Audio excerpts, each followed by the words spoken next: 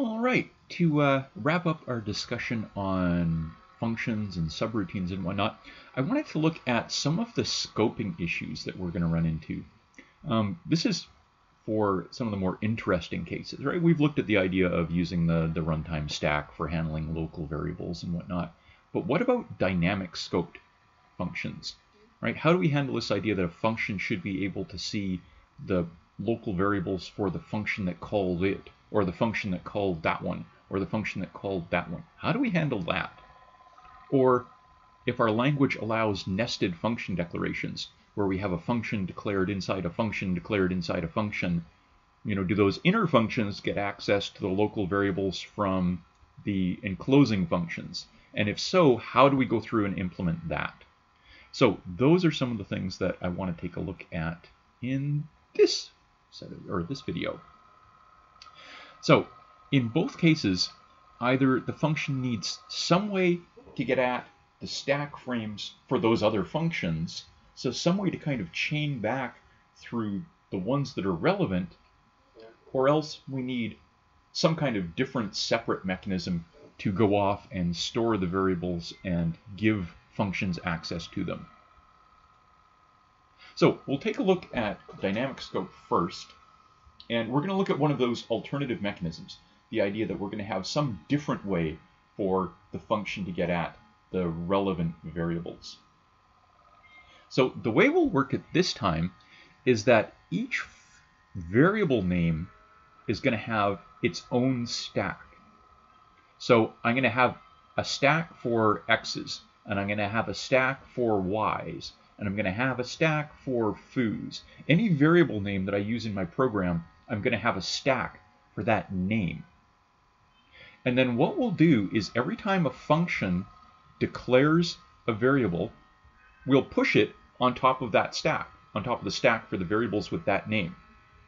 So the most recently declared one in our call sequence is always on the top of the stack. And then when that function completes, when that variable goes out of scope, we pop it off the stack. So a function gets called, it pushes its local variables on the relevant stacks, it runs, it accesses them, they're on the top of the stack, it exits, it pops them off the stack. And if it goes to access, say, a variable z that it hasn't declared, it takes a look on the top of the z stack, and sure enough, there is the version of z that was defined by the function that called it, or the function that called that one, or the function that called that one. The most recently defined version of z is always on top. Now, it does mean that we've got to have some kind of a mechanism for keeping this, list of stacks or collections of stacks that are indexed by the name of the variable that we want. But it's a perfectly viable approach. This will work just fine. The other approach is to say, well, if we don't want to do that, then I need a way for my current function call to look at the stack frame for the function that called it. And if I don't find what I'm looking for there, I need to be able to go back to the stack frame for whoever called that. See if I'm looking for variable z, the most recent definition of variable z, right? I look in my own stack frame. If it's not there, I look in whoever called me. I look in their stack frame. If I don't find it there, I go back and look at the stack frame before it. So you need some kind of a mechanism for chaining backwards through the stack frames. So maybe each frame has got a list of the variables defined in it, a linked list or whatever it might be, a linked list of the variables defined in it. They're offsets within the frame, so we've got some kind of a list that says, okay, here's the stuff that I've declared, here's where they are, and then something else that is a pointer to the previous stack frame that says if you don't find what you're looking for here, then go look at the previous stack frame and find their list of variables. Go through that. And you just keep going backwards through the chain. If you run out, right, if you get back to, say, the main routine and it still doesn't have it defined, then you go look at the global variable section, and if it's not defined there, then you throw an error and say, oh, no, not defined. But you've got this mechanism for working your way backwards through the chain. Yet another possibility is to say, well, what if, and this is a kind of a Lispy approach, what if we were to say, I'll keep a list of everything that's been defined so far, and when I call a function, I'll pass the function that list.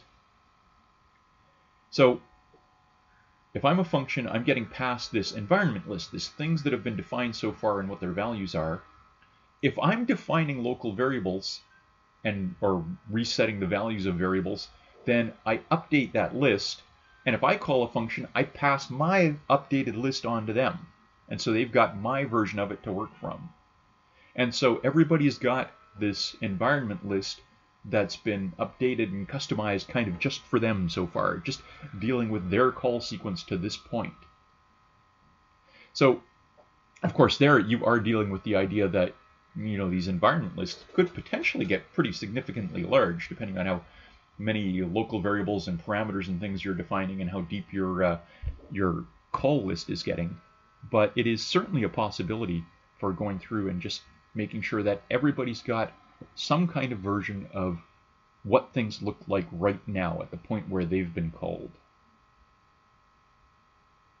So those are 3 different possibilities for handling dynamic scoping.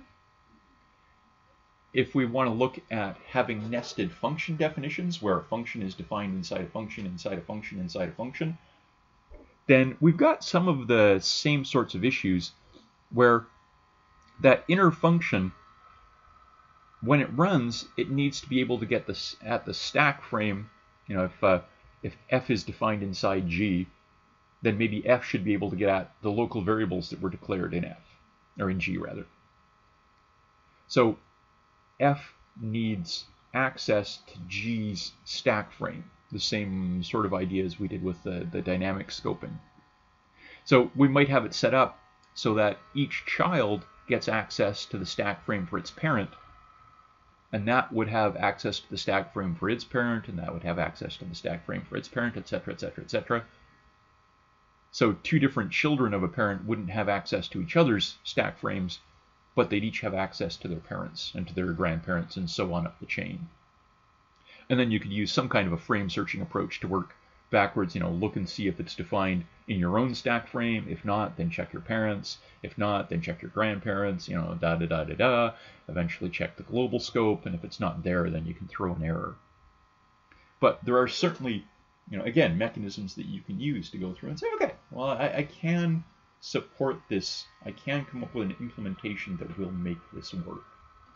And those are some of the issues that I want you to think about whenever you're dealing with new features in a programming language. Wherever you're looking at something that's different than you've worked with in the past, think about how it might actually be implemented. How does this work? How do they make this happen? And if you can think about that, then you can better utilize it in the language you are working with.